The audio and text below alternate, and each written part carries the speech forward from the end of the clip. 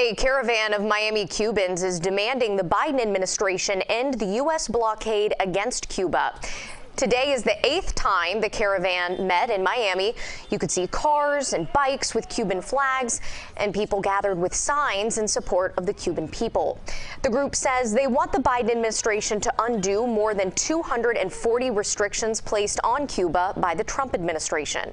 The only one who's suffering this big problem is the Cuban family. We want to lift off the embargo to the Cuban family. It doesn't matter if you think the right is the proper one or the left is the proper one, if you're communist or socialist or capitalist or whatever, or Republican or Democrat, it doesn't matter the way you think.